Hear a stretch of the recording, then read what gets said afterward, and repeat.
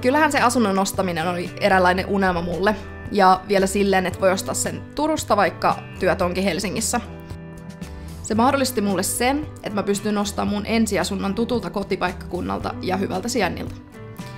Ja olihan se tosi huojentava ja onnellinenkin fiilis, kun sai ne asunnon avaimet käteen.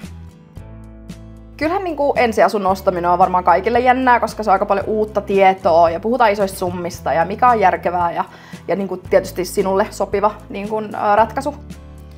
Silloin kun mä asuin Helsingissä, mulla ei oikein ollut kerennyt kertymään perhettä tai samanlaista elämää ja verkostoa kuin täällä.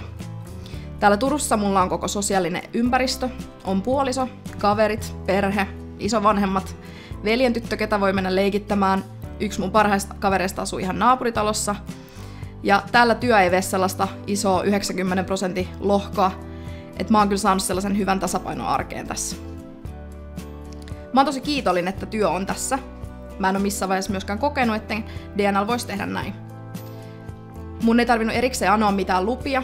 Ilmoitin toki mun esihenkilölle, mutta hän vaan tsemppasi ja sanoi, että asunnon ostaminen kyllä kannattaa aina.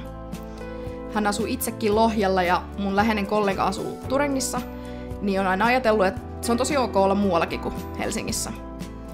Et on niitä muitakin esimerkkejä, että vain mä en ole se outo, joka asuu täällä muualla. Musta tuntuu, kun tää on niin pieni. Jep. Se on Turun paras puoli. Niin on, siis joka puolella voi yli kävellä, mennä pyörällä kaikkea. Joo, ja kaikkia muistii. Jep. On aina väliin miettinyt, että miltäköhän elämä näyttäisi, jos olisi jäänyt Helsinkiin.